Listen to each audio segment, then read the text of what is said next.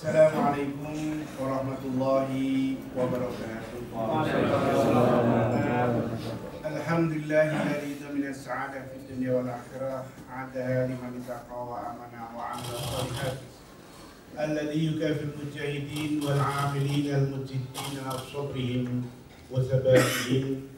Asyhadu an la ilaha illallah wahdahu la syarika lah wa asyhadu anna Muhammadan 'abduhu wa rasuluh. Amma ba'du. Kam yus'iduni an aquma istiqbalikum wa rahabtu fi an urahibatukum bi kudumikum ila hadhihi nadwa. It's indeed a great honor to IIIT, the International Institute of Islamic Thought, to be with all of you this evening. Prof.Dr. Malik Badri, who came along the way from Kuala Lumpur. He has been with us in last 4 days, and we have very tight schedule. But alhamdulillah, we have a good chance also to visit Borobudur on the second day. And Bapak Syahran, welcome again to Yogyakarta. Bapak Syahran is the coordinator of IIIT in South Asia. So, saya ingin mengawali ini dengan bersama-sama membaca basmalah. It is informal actually, Pak Masudi, so don't worry. Pak Masudi just arrived from Bahrain yesterday, so he's tired. Dan juga Bapak Profesor Subandi hari ini ke Kairo, jadi tidak bisa hadir malam ini. Dr. Elia, PR1 UI juga pamit. Beberapa, ya biasanya memang kalau orang-orang penting pada sibuk. So again, I would like to express my sincere thanks and gratitude and a warm welcome. Selamat datang Bapak Ibu Sugeng Rawo. Malam ini sebenarnya lebih silaturahim sesama keluarga, karena kita sudah memulai dengan satu sunnah hasanah, yaitu kalau ada tamu dari UIA khususnya atau dari IIIT, kita selenggarakan pertemuan dengan para alumni dari International Islamic University of Malaysia yang di Jogja cukup ramai ya. Berapa Pak Sudi kira-kira? Ada 25. Ya, ada 25 lebih mungkin. Dan juga sempena International Seminar, International Conference API, Asosiasi Psikologi Indonesia, yang sudah berjalan sudah 5 hari sebenarnya sejak tanggal 9 bersama Profesor Robert Fraser dari Paulus Alto dari Sofia University di California, kemudian Prof.Dr. Malik Badri, Prof.Dr. Rahmatullah Han, Presiden baru dari International Association of Muslim Psychologists, yang sekarang berbasis di Pusat Pendidikan Sultan Idris di Perak. Karena beliau ada tugas, maka beliau sudah kembali. Juga Prof.Dr. Mulyadi Kartanegara yang sekarang disuasik di Brunei Darussalam University, beliau kemarin juga sudah kembali ke Brunei. Dan alhamdulillah bahwa Prof.Dr. Malik Badri, beliau sampai saat ini masih bersama kita. Saya ingin juga menyampaikan kabar duka cita bahwa 2 minggu lalu mantan Presiden IIIT di Washington DC di Amerika dipanggil ke rahmatullah, Bapak Dr. Jamal Barzanji, yang fotonya ada di depan kita. Beliau adalah seorang organizer, beliau seorang pemikir, beliau juga seorang penggerak ya, sejak masa mudanya, yang saya sudah mengenal beliau cukup lama, tapi secara fisik bertemu ketika saya menyertai Pak Habibie waktu itu dalam konferensi BES value and attitude of science in science and technology. Masa itu Profesor Abdul Hamid Abdul Sulaiman masih menjadi rektor, dan juga semua orang-orang IIIT yang di sana masih ada semua, dari Dr. Jamal Barzanji, Dr. Ruai Safi, Erhayem, Masmu, ini. Kemudian saya kira cukup ramai di sana. Ibrahim yang dari Mesir waktu itu juga masih berada di Kuala Lumpur. Kemudian tahun 86 Pak Habibie berinisiatif menyelenggarakan konferensi di Jeddah, dan saya kebetulan diminta mendraft deklarasi pendirian International Iftihar International Islamic Forum for Science, Technology and Human Resource Development yang didirikan di IDB, di Islamic Development Bank, dan deklarasi itu ditandatangani di depan Ka'bah. Pertama kali yang diutus itu Bang Imad, Jimli Yasidiki, dan saya. Dan setelah itu saya diminta oleh Pak Habibie untuk menjadi direkturnya. Selama 6 tahun di BPPT saya bantu Pak Habibie sebelum saya di Komnas HAM. Nah, saat itulah kami dekat dengan Dr. Jamal Barzanji, dan kebetulan saat itu juga dibentuk IIIT Indonesia, dan saya menjadi sekjennya untuk selama 6 tahun. Tapi begitu saya masuk ke Komnas HAM, kami meninggalkan kegiatan itu, kemudian konsentrasi di Komnas HAM. Tapi kegiatan kami dengan IIIT masih terus berlanjut. Di depan kita ada Brother Syahran Kasim, beliau adalah Direktur Koordinator untuk Asia Tenggara. Kami bertemu pertama kali di Washington tahun 94, when we were young. Ya, masa itu kita masih muda, tahun 94, dan sekarang beliau masih tetap keep young. Masya Allah, terima kasih Pak Sharon yang datang jauh dari Kuala Lumpur, dan minggu lalu kami bersama beliau di Kuala Lumpur. Jadi, dan Dr. Jamal ini memang beliau adalah sebenarnya doktornya di bidang applied ini, bukan farmasi, apa? Kimia. Chemistry. Ya, chemistry. Ya. Tapi beliau pernah menjadi direktur bank. Dan beliau juga memimpin beberapa yayasan di Amerika dan di Eropa, dan memang seorang penggerak. We know that Profesor Malik Badri has been working very closely since when they were young. So we would like also to invite Professor Malik Badri to tell us on the Islamization of knowledge and civilization renewal, but in the context of some of the work and thought of Dr. Jamal Barzanji. Saya sendiri dengan istri sempat diundang ke Washington oleh beliau tahun 2000. Bahkan beliau dengan senang hati mengantar kami ke Kongres, ke White House, berkunjung ke American Council, Muslim Council, ke CARE dan sebagainya. Subhanallah, seorang yang sudah sepuh, tapi justru beliau membawa kami keliling. Saya ada fotonya Pak Arkom juga ya di Capitol ya, saya ingat. Ya. Tapi ini perjalanan yang lain. Jadi sekali lagi kami mengucapkan selamat datang, ahlan wa sahlan kepada semuanya.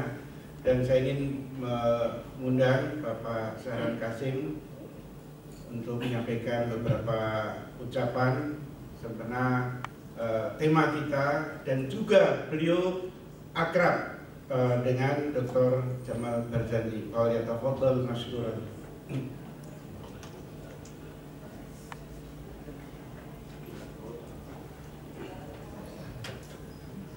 Bismillahirrahmanirrahim. Assalamualaikum warahmatullahi wabarakatuh.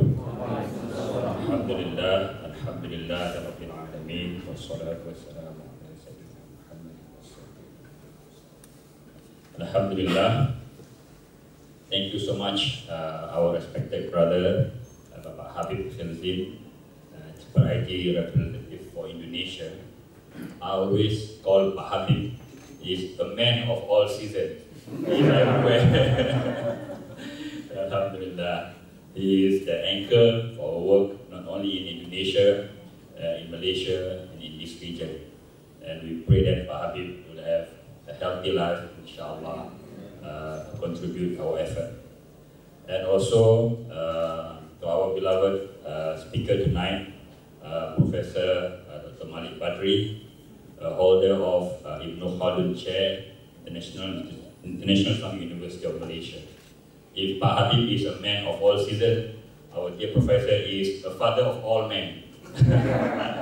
He has been with us for long, alhamdulillah, and all of us are his sons and his daughters, and we would like to benefit from his thought, his experience with IIIT, with the late Dr. Jamal with us tonight. And also, Honorable, I think we have deans, we have head departments, we have professors, we have lecturers in this room tonight, and brothers and sisters. Indeed, I am most honored and humbled to be here tonight to speak on behalf of our regional representative, Dr. Jamal Osman. I may not have much personal experience with the late Dr. Jamal Barzanji, though we were together in 93, 94, and then in IIU, and once a while with him. But tonight, please allow me to say a few words in memory of our late brother. We are very familiar with the thought and ideas of Jamaluddin Afghani, Muhammad Abdul, Amir Shakib Arsalan, Malik bin Nabi, and others. However, these ideas are only in writings. We could not use these ideas. We could not see how these ideas translated in a real and in concrete terms. Alhamdulillah, the brothers in IIIT, such as the late Ismail Faruqi, Abdul Hamid Abu Sulaiman, and our Professor Malik Badri, and also our late Dr. Jamal Barzanji, realized that we should work as an institution to ensure these ideas can be translated in a concrete term. In short, these ideas must be translated in a course outlines and a textbook so that our new generation can live and implement these ideas. Alhamdulillah, IIIT East and South Asia, especially in Indonesia, has started a small effort to prepare a comprehensive course outlines and textbooks based on Islamization and integration of knowledge. Secondly, the need for teamwork. We cannot, in this today's world, this contemporary modern world, we cannot work alone. We have to work together. This is the spirit of Dr. Jamal Barzanji. And if he is standing here tonight, he will say that we must work together, no matter what, no matter how different we are, how broad our ideas, we must work together for the benefit of the Ummah. Assalamualaikum warahmatullahi wabarakatuh.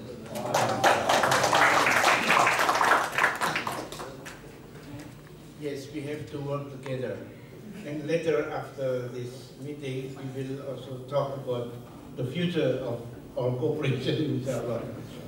So it's my pleasure to introduce Professor Dr. Jamal. Yes.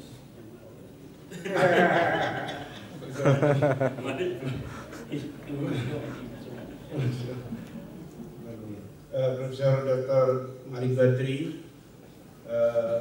the father of all men and women.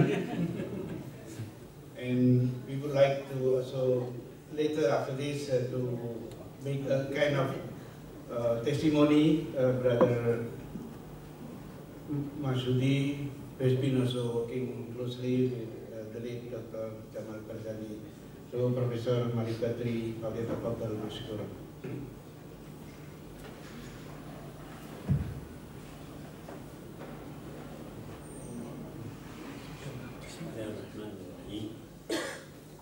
Alhamdulillah wassalatu wassalamu ala sayyidina Muhammadin wa ala alihi wa sahbihi. Allahumma salli wa sallim wa barik alayhi biqadri ma huwa ka'in wa ma sayakun wa kan.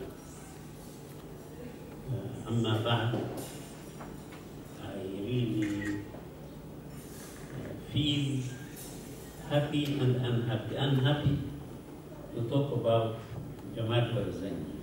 Not unhappy but sad. And also, I'm happy to be in this great country.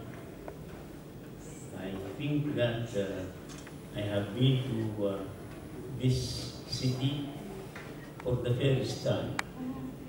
And I feel that people here are special, they are different. Maybe because this part of Indonesia was not colonized by the Dutch. They stood strongly, and they are still having the same spirit most of the time, the people I have seen. I'm happy to be with you, I'm happy to be in Tunisia. I am also very grateful to all of you, particularly to Professor Habibi, for his encouragement, for his patience, and for his vision. To tell you about Jamal Barzanji first, I would say that I have known Jamal Barzanji before anybody in IIIT or anybody among the Islamists in Europe or in the Middle East. Jamal was studying, working for his undergraduate degree in the University of Sheffield in England in 1959.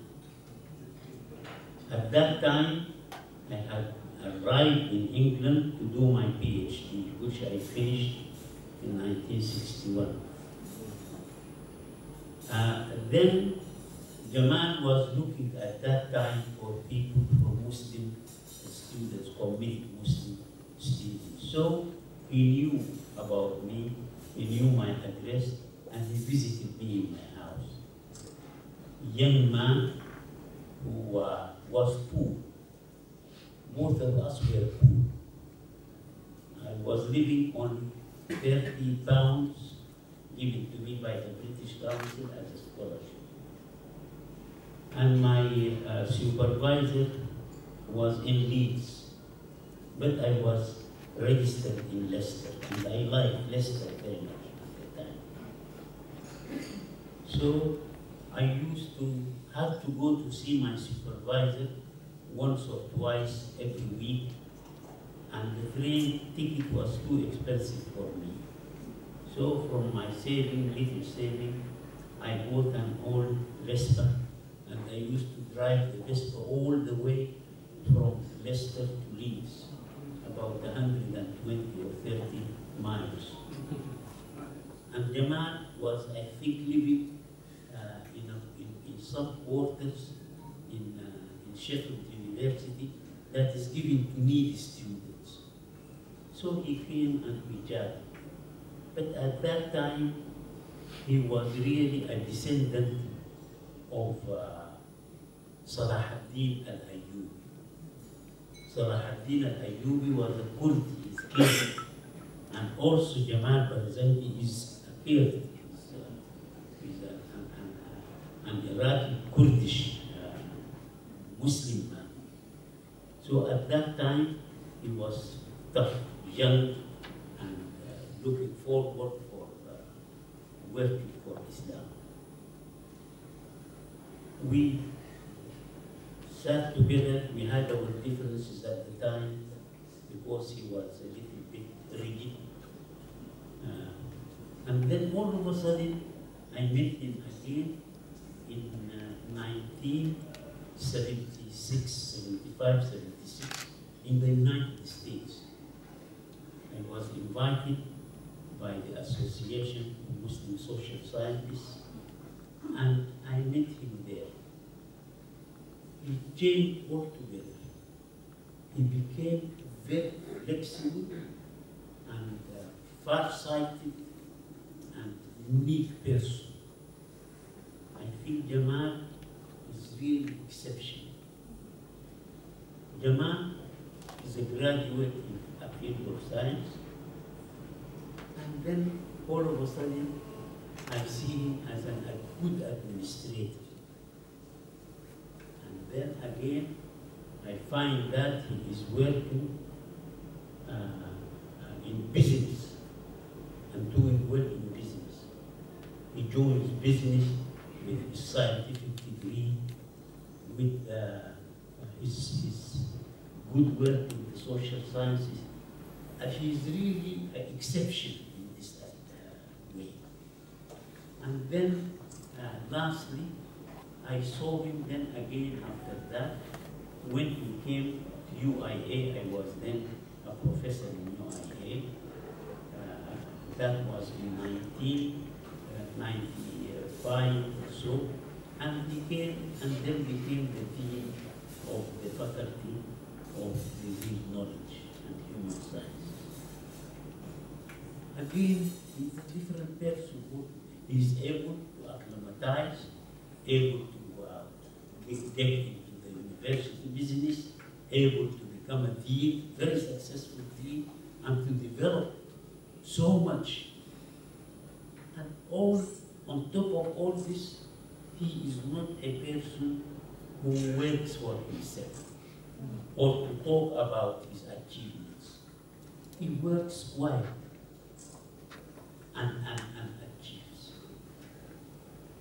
Not only that, while he was dean, at the same time, he was running a business in North Africa, I think in Morocco.